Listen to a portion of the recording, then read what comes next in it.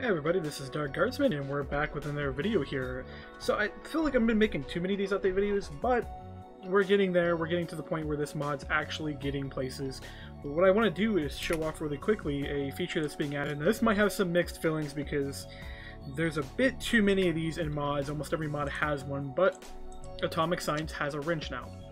Now, this is why I mean mixed feelings, is that like Volt's Engine has a wrench, Thermal Expansion has a wrench, IC2 has a wrench, like every other mod has a wrench at the tech mod. This one's a little bit different, and I'll kind of explain why, and it's good to think of the mechanism configurator when thinking about what I'm explaining with this wrench. So this wrench is called an adjuster. Just picked a name out of the hat pretty much when I picked this. This is designed to pretty much adjust the side of machines. It's actually not really meant to rotate things. It's not really meant to do anything a normal wrench is supposed to do, even though I will put that functionality in there just because it will act as a kind of maybe an Omni wrench at some point in time.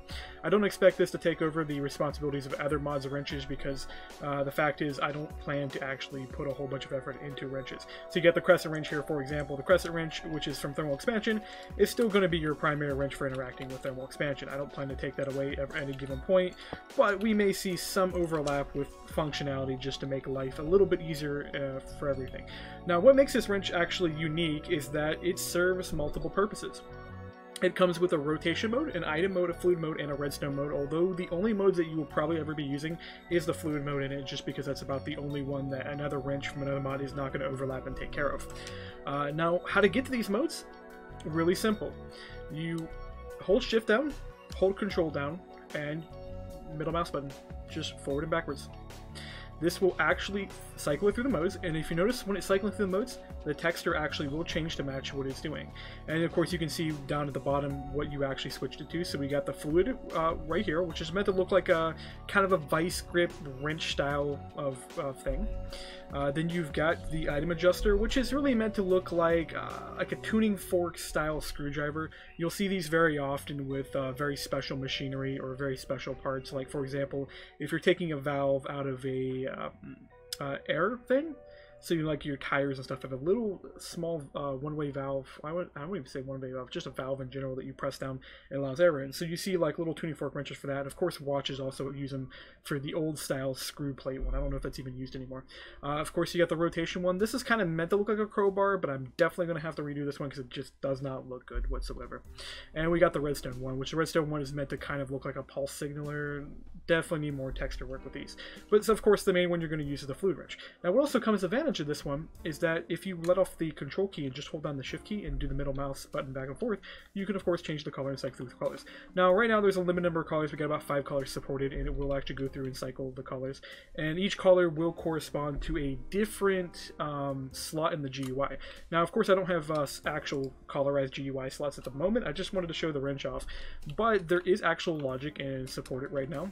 So if we go and we find a boiler here, which I have one set aside, this one's actually here because I need to replace it back in there, had to destroy it for testing.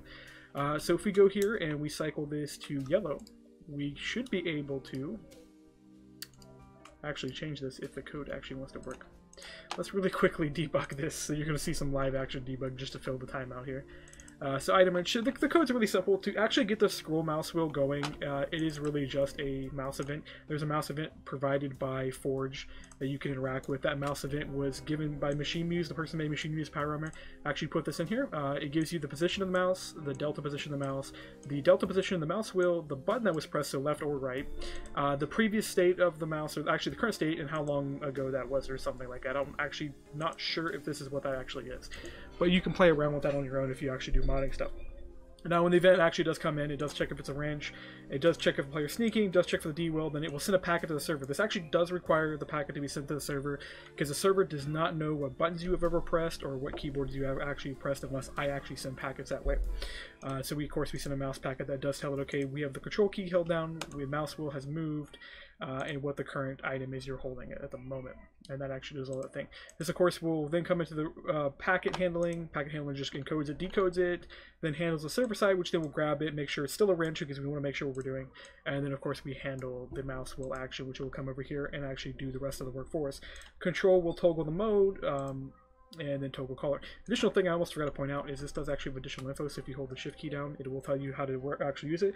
It's designed for adjusting machines. Hold control mouse wheel to switch colors, mouse wheel to switch modes. This is actually localized in a very unique-ish kind of way. So for those who do localizations, every single bit of this is localized in a different way. So the item itself will change the name based on what you're doing. So it'll actually prefix with the color, the type, and the adjusting.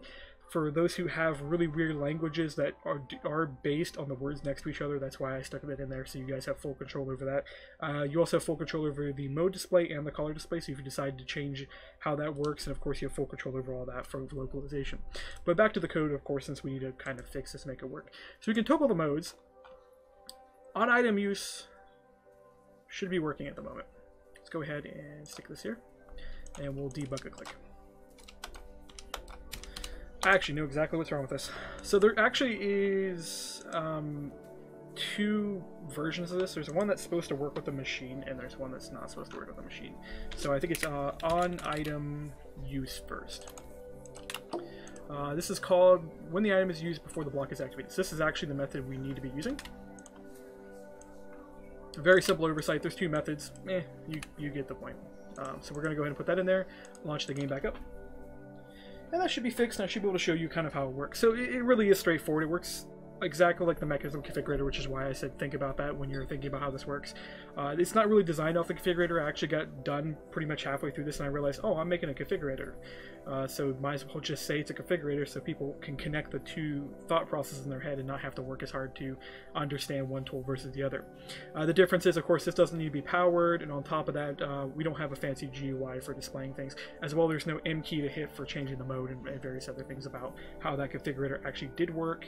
I wanted to make this as easy to use as possible. I do plan to actually put keyboard shortcuts in the future for those who do not actually have a middle mouse wheel. I know some people don't have that, especially when you're doing things like using trackpads on a laptop or Macintosh computers. I actually haven't used a Macintosh computer in a long time, so I don't remember if those actually have some kind of function built into the mouse. I remember that they only had like one mouse click. I remember there was a ball thing in the middle of one of them. That's like that tells you how long ago I've probably used one. But this should be done, and we should be able to right-click this. Should be, in theory, be able to right-click this. We're getting like no interaction here. Let's put a break line here. Ow! We are getting some kind of interaction.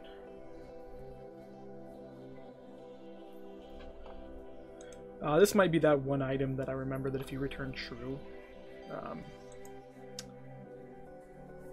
on the client side, it will not give you a server side.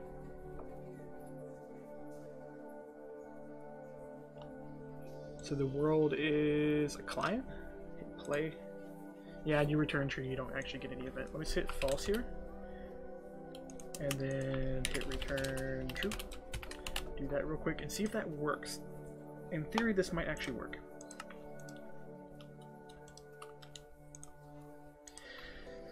Frustrating part about interacting with machines. So that is a boiler. It actually is going into here. It's getting the mode and everything else. We may just have the wrong mode set. So if we go on wrench, just processing machine, this should actually be the boiler is where this should actually go into. So if you keep doing this, it should debug into it. There we go. So it is looking for food. Cool. It actually is working, and I completely forgot to do this very important step. Player. Add check component checks, new check component text. So it may have been working the entire time, we weren't getting feedback. Yellow tank set to output. Yeah, actually we'll do it this way. So we'll go, if this is true, then we want to set the output, and then if it's not, we want to say set to ignore.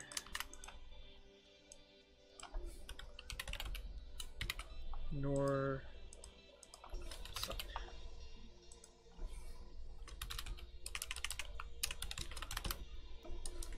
And that should work, and then we just have to duplicate this up to the top, and we just gotta say green tank, because we're not going to call these tanks with names because they actually can store just about anything. but we want to make sure that there is actually a reference point of some kind, and there is the feedback. For those who actually do make mods, this is important like notation that if you don't give feedback, somebody isn't going to know what's actually going on. And in my case, the feedback was very simple.